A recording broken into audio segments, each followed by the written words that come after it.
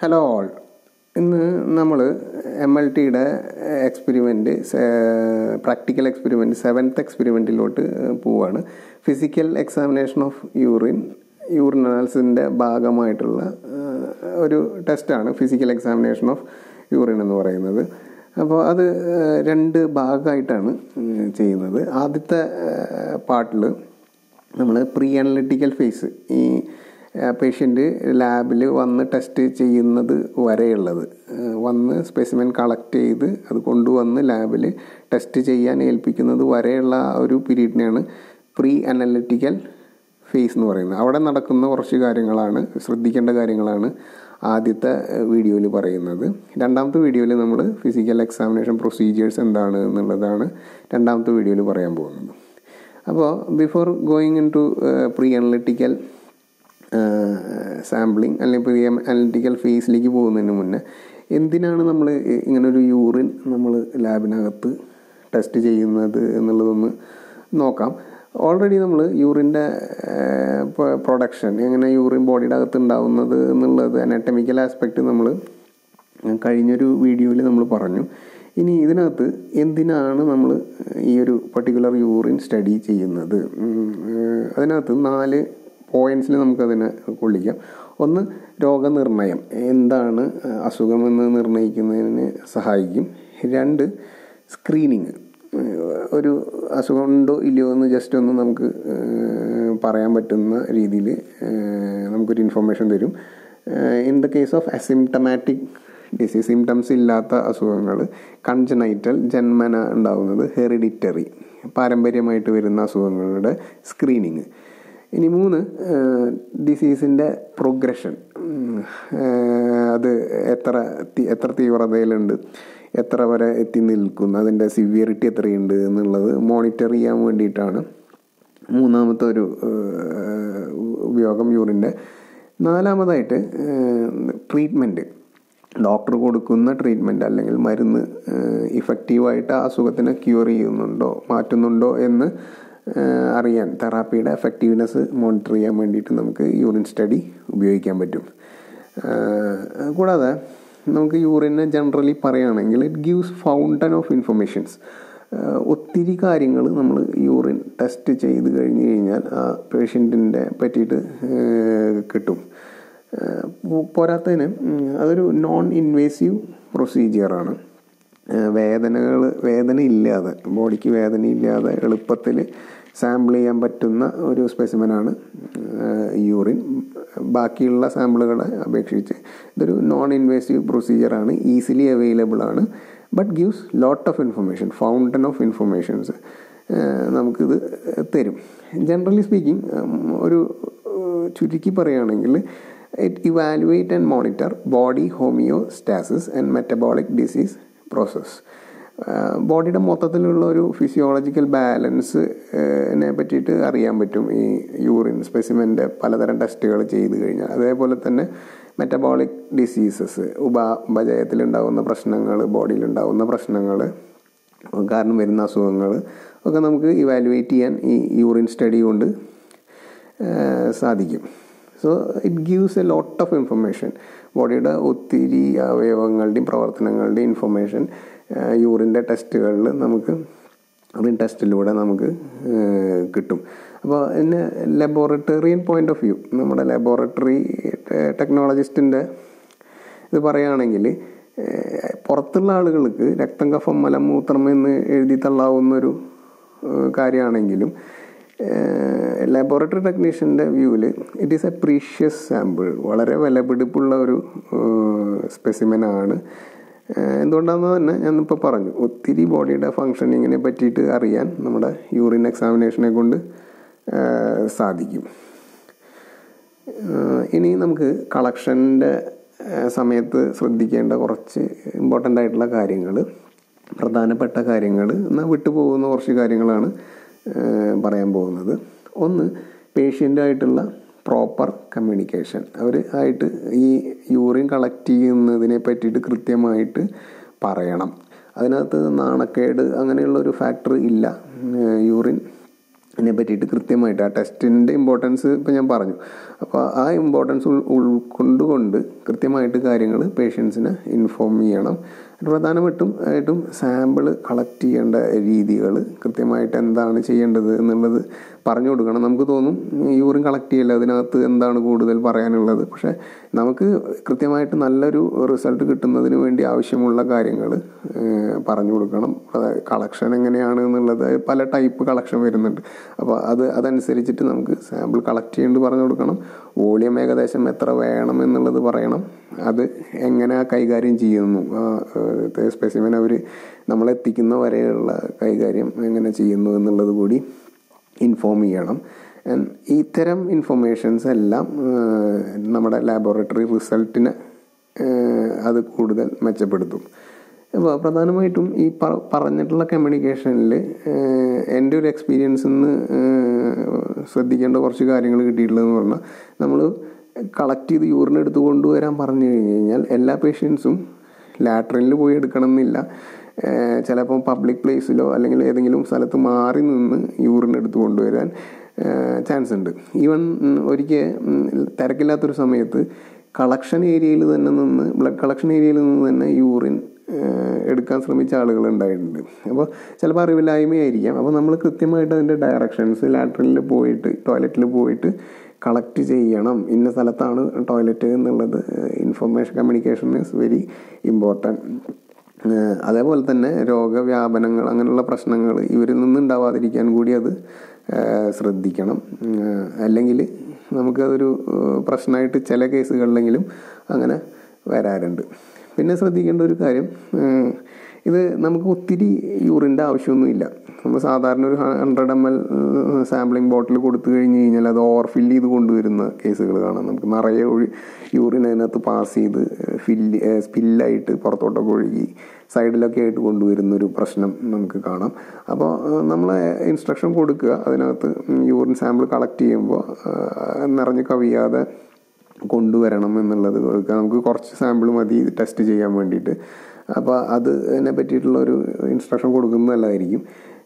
പിന്നെ ചില ആളുകൾ വീട്ടിൽ കൊണ്ടുപോയി സാമ്പിൾ കളക്ട് ചെയ്യേണ്ട അവസരങ്ങൾ വരുന്നുണ്ട്. അപ്പോൾ അവരോടത് പ്രോപ്പറായിട്ട് കവർ ചെയ്ത് സീൽഡ് കണ്ടെയ്നേഴ്സിൽ കൊണ്ടുവരാൻ പറയണം. ഇത് ചില സമയങ്ങളിൽ ചിലപ്പം ഇവർ പേപ്പറിലും സഞ്ചികളിലൊക്കെ പൊതിഞ്ഞ് കൊണ്ടുവന്ന് നമ്മുടെ ലാബ് ഭാഗങ്ങളും കണ്ടാമിനേറ്റ് ചെയ്യാനുള്ള ചാൻസുകൾ കൂടുതലാണ്. അപ്പോൾ അവർക്കത് ആ കാര്യങ്ങൾ ഹാൻഡിൽ ചെയ്യേണ്ട കാര്യങ്ങൾ കൃത്യമായിട്ട് നിർദ്ദേശം നമ്മളവിടെ കൊടുക്കണം. അല്ലെങ്കിൽ നമ്മുടെ സ്പെസിമെൻ്റെ ക്വാളിറ്റി ലോസ് ആവും.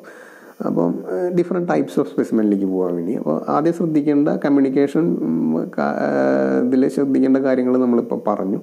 ഇനി എന്ത് സ്പെസിമെൻ ഏതൊക്കെ ടൈപ്പ് സ്പെസിമെൻസാണ് നമുക്ക് യൂറിനുള്ളത് ലാബിൽ ഉള്ളതെന്നുള്ളത് പറയാം. ഒന്നാമത്തെ റാൻഡം സ്പെസിമെൻ. റാൻഡം സ്പെസിമെൻ ആ പേരിലുണ്ട്. ഏത് സമയത്ത് വേണമെങ്കിലും എടുക്കുന്ന ഇതിനെയാണ് നമ്മൾ റാൻഡം സ്പെസിമെൻ എന്ന് പറയുന്നത്. റുട്ടീൻ സ്ക്രീനിങ്ങിന് സാധാരണ ടെസ്റ്റുകൾക്കെല്ലാം നമുക്ക് റാൻഡം സാമ്പിളിങ് ഉപയോഗിക്കാം, റാൻഡം സ്പെസിമെൻസ് ഉപയോഗിക്കാം. ദെൻ ഫസ്റ്റ് മോർണിംഗ് സ്പെസിമെൻ, ഇത് one of the best specimen എന്ന് നമുക്ക് പറയാം. പക്ഷേ ഇത് ബുദ്ധിമുട്ടാണ്. ഇത് കളക്ട് ചെയ്യുന്നതിൻ്റെ ഒരു ബുദ്ധിമുട്ട് അല്ലെങ്കിൽ ആ സമയത്തിൻ്റെ പ്രശ്നം കാരണം ആദ്യം മോർണിംഗിനിട്ട്, അതായത് 8 hour സ്ലീപ്പ് മിനിമം ഉള്ള ഒരു ആൾ ആദ്യം മിനിറ്റ് പാസ് ചെയ്യുന്ന സാമ്പിളാണ് ഫസ്റ്റ് മോർണിംഗ് സ്പെസിമെൻ എന്ന് പറയുന്നത്. റുട്ടീൻ സ്ക്രീനിങ്, ഓർത്തോസ്റ്റാറ്റിക് പ്രോട്ടീനൂറിയ എന്നുള്ള കേസുകളിലൊക്കെ ഈ ഫസ്റ്റ് മോർണിംഗ് സ്പെസിമെൻ യൂസ് ചെയ്യാം. ഹൈലി കോൺസെൻട്രേറ്റഡ് ആയിട്ടുള്ള യൂറിൻ നമുക്ക് ലഭിക്കും. ഈവൻ എപ്പിത്തീലിയൽ സെൽസിൻ്റെ കുറച്ച് പ്രശ്നങ്ങളുണ്ടെങ്കിൽ പോലും കോൺസെൻട്രേറ്റഡ് യൂറിൻ നമുക്ക് വേണമെങ്കിൽ first morning സ്പെസിമെനാണ് best. Then fractional specimen എന്ന് പറയും. അത് നമ്മൾ ഡയബറ്റിസ് മോണിറ്ററിങ്ങിനാണ് കൂടുതലും, ഡയബറ്റിക് സ്ക്രീനിങ്ങിനാണ്. GTT എന്ന് പറഞ്ഞിട്ടുള്ള ടെസ്റ്റ് ഉണ്ട്, ഗ്ലൂക്കോസ് ടോളറൻസ് ടെസ്റ്റ്. അപ്പോൾ അതിനകത്ത് 2 സ്പെസിമെനൊക്കെ കളക്ട് ചെയ്യേണ്ടി വരും. ആദ്യം ഫാസ്റ്റിങ്ങിൽ, ദെൻ പോസ്റ്റ് പ്രാൻഡിയൽ, അങ്ങനെയുള്ളതിനെയാണ് നമ്മൾ ഫ്രാക്ഷണൽ ടൈപ്പ് ഓഫ് സ്പെസിമെൻ എന്ന് പറയുന്നത്. ദെൻ ടൈംഡ് സ്പെസിമെൻ, നിങ്ങൾ 24 hour യൂറിൻ എന്ന് കേട്ടിട്ടുണ്ടാവും. അതായത് ഒരു ദിവസത്തെ യൂറിൻ മൊത്തം, അതായത് ഇന്ന് കാലത്ത് 8 മണിക്ക് തുടങ്ങി കഴിഞ്ഞ് കഴിഞ്ഞാൽ ഫസ്റ്റ് സാമ്പിൾ തൊട്ട് പിറ്റേ ദിവസം അവസാനം 8 മണിക്ക് മുന്നേ ഒഴിക്കുന്ന സാമ്പിൾ തന്നെയാണ് നമ്മൾ 24 hour യൂറിൻ എന്ന് പറയുന്നത്. ഇത് കൃത്യം 24 മണിക്കൂർ നമ്മുടെ ബോഡിയിൽ നിന്ന് പാസ് ചെയ്യുന്ന യൂറിൻ. അപ്പോൾ ദാറ്റ് ഇസ് 24 hour യൂറിൻ. അപ്പോൾ random specimen, first morning specimen, fractional specimen, timed specimen. Specimen ടൈപ്സിൽ ഇത്രയും സ്പെസിമെൻസാണ് പറയാനുള്ളത്. ദെൻ ഇതിൻ്റെ ടെക്നിക്ക്, എങ്ങനെ യൂറിൻ കളക്ട് ചെയ്യുന്ന ടെക്നിക്കുകൾ. അതിൽ റാൻഡം വോയിഡ് കളക്ഷൻ, അതായത് ഞാൻ നേരത്തെ പറഞ്ഞു റാൻഡം സ്പെസിമെൻ പറഞ്ഞു ഇത് സമയത്ത് വേണമെങ്കിൽ നമുക്ക് കളക്ട് ചെയ്തെടുക്കാവുന്നതിനെയാണ് റാൻഡം വോയിഡ് എന്ന് പറയുന്നത്. Then mid stream clean catch urine technique. ഇത് നമ്മൾ കുറച്ച് ശ്രദ്ധിക്കുക, ഇൻസ്ട്രക്ഷൻ കൊടുക്കേണ്ട ഒരു ഏരിയയാണ് mid stream clean catch urine എന്ന് പറയുന്നത്. അതായത് ആദ്യത്തെ ഭാഗം, ഫസ്റ്റ് പാസ് ചെയ്യുന്ന യൂറിൻ നമ്മൾ ടോയ്ലറ്റിൽ പാസ് ചെയ്തതിന് ശേഷം സ്റ്റോപ്പ് ചെയ്ത് വീണ്ടും വരുന്ന യൂറിനെ കളക്ട് ചെയ്യുന്നതാണ് mid stream clean catch urine എന്ന് പറയുന്നത്. അപ്പോൾ അത് യൂറിൻ പാസ് ചെയ്യുന്നതിനുള്ള മുന്നേ കുറച്ച് പ്രൊസീജിയേഴ്സ് ഉണ്ട്. ക്ലീൻ ചെയ്യേണ്ട ഏരിയാസ്, ജനൈറ്റൽ ഏരിയാസ് ക്ലീൻ ചെയ്തതിന് ശേഷമേ ഇത് എടുക്കാവൂ. അപ്പോൾ അങ്ങനത്തെയുള്ള ഇൻസ്ട്രക്ഷൻസ് നമ്മൾ ഇത്തരം സാമ്പിൾ കളക്ഷനിൽ പറഞ്ഞു കൊടുക്കണം. യൂഷ്വലി മൈക്രോബിയൽ കൾച്ചറിന് ആണ് അത് കൂടുതലും ഉപയോഗിക്കുന്നത്. റൂട്ടീൻ സ്ക്രീനിങ്ങിനും ഉപയോഗിക്കാം, സൈറ്റോളജിക്ക് ഉപയോഗിക്കാം. പിന്നെ മൂന്നാമത്തെ ടെക്നിക്ക് കാത്തീറ്ററൈസ്ഡ് യൂറീത്രൽ. ശ്രദ്ധിക്കുക, യൂറീത്രലാണ്. ഡയറക്റ്റ് ട്യൂബ് പാസ് ചെയ്തിട്ട് കത്തീറ്ററൈസേഷൻ എന്ന് നിങ്ങൾ കേട്ടിട്ടുണ്ടാവും. അപ്പോൾ അങ്ങനെ കത്തീറ്റേഴ്സ് പാസ് ചെയ്ത് യൂറീത്രയിൽ നിന്ന് എടുക്കുന്ന സ്പെസിമെനാണ് കത്തീറ്ററൈസ്ഡ് യൂറീത്രൽ ടെക്നിക്ക് എന്ന് പറയുന്നത്. റുട്ടീൻ സ്ക്രീനിങ്ങിനും മൈക്രോബയോളജിയിൽ കൾച്ചറിനും നമുക്കത് ഉപയോഗിക്കാം. Then കത്തീറ്ററൈസ്ഡ് യൂറീറ്ററൽ collection technique. യൂറീറ്ററിന്ന്, that is ureter എന്ന് പറഞ്ഞാൽ ബ്ലാഡറിനും കിഡ്നിയുടെയും ഇടയിൽ വരുന്ന കണക്ഷനെയാണ് ആ ട്യൂബിനെയാണ് യൂറീറ്റർ എന്ന് പറയുന്നത്. അപ്പോൾ യൂറീറ്ററിന്ന് കത്തീറ്റർ ഉപയോഗിച്ച് കളക്ട് ചെയ്യുന്ന ടെക്നിക്കാണ് കത്തീറ്ററൈസ് യൂറീട്രൽ കളക്ഷൻ. ഇതിനകത്ത് ബ്ലാഡറിലുള്ള ഇൻഫെക്ഷനും കിഡ്നിയിലുള്ള ഇൻഫെക്ഷനും തിരിച്ചറിയാൻ വേണ്ടിയിട്ടാണ് ഇത് സാധാരണ ഉപയോഗിക്കുക. ദെൻ സുപ്രാപ്യൂബിക് ആസ്പിറേഷൻ, ഡയറക്റ്റ്ലി ബ്ലാഡറിൽ നിന്ന്, അതായത് ബോഡിയുടെ പുറത്തുനിന്ന് മുകളിൽ നിന്ന് ഇൻവേസീവായിട്ട് ബ്ലാഡറിലേക്ക് ട്യൂബ് കടത്തി അതിനകത്തുനിന്ന് ആസ്പിറേറ്റ് ചെയ്ത് എടുക്കുന്നതാണ് സുപ്രാ pubic aspiration. And this is the most sterile specimen. വേറെ കണ്ടാമിനേഷൻസ്, പുറത്തുനിന്ന് സ്കിന്നിൽ നിന്ന് വരുന്ന കണ്ടാമിനേഷൻസൊക്കെ ചാൻസ് വളരെ കുറവാണ്. ഒരു ബാക്ടീരിയൽ കണ്ടാമിനേഷൻ ഏറ്റവും കുറവുള്ള ഒരു സ്പെസിമെനാണ് സൂപ്രാപ്യൂബിക് ആസ്പിറേഷൻ വഴി എടുക്കുന്ന സ്പെസിമെൻ. മൈക്രോബിയൽ കൾച്ചറിന് ഉപയോഗിക്കാം, റുട്ടീൻ സ്ക്രീനിങ്ങിനും സൈറ്റോളജി വർക്കിനും നമുക്കിത് ഉപയോഗിക്കാം. Then paediatric collection bag. Paediatric എന്ന് പറഞ്ഞാൽ നമുക്ക് അറിയുന്നുണ്ടാവും, കുട്ടികൾ, ചെറിയ ജനിച്ചു കഴിഞ്ഞതിന് ശേഷമുള്ള കുട്ടികൾ, അവരുടെ നിന്ന് ഇത് ഈ പർട്ടിക്കുലർ ബാഗ്സ് ഉണ്ട്, കളക്ഷൻ ബാഗ്സ് ഉണ്ട്. അത് അഡസീവ് ടേപ്പ് ഉപയോഗിച്ചിട്ട് സ്റ്റിക്ക് ചെയ്തിട്ട് അവിടെ നിന്ന് അത് കളക്ട് ചെയ്തെടുക്കുന്നതാണ്. മെയിൽസ് എന്നായാലും ഫീമെയിൽസ് എന്നായാലും അവരുടെ ജനൈറ്റൽ ഏരിയാസിൽ നിന്ന് ഇത് വെച്ച് കളക്ട് ചെയ്യുന്നതാണ്. ഇത് റുട്ടീൻ സ്ക്രീനിങ്ങിനും ക്വാണ്ടിറ്റേറ്റീവ് സൈസിനും നമുക്ക് പീഡിയാട്രിക് കളക്ഷൻ ബാഗ് ഉപയോഗിച്ചുള്ള ടെക്നിക്കിൽ നിന്ന് കിട്ടുന്ന സ്പെസിമെൻ ഉപയോഗിക്കാൻ പറ്റും. ഇനി നമുക്ക് ഇതിൻ്റെ കണ്ടെയ്നേഴ്സ് ഒന്ന് പരിചയപ്പെടാം. യൂറിൻ കണ്ടെയ്നേഴ്സ് യൂഷ്വലി കാണുന്ന കണ്ടെയ്നർ ഇങ്ങനെ ഇരിക്കും.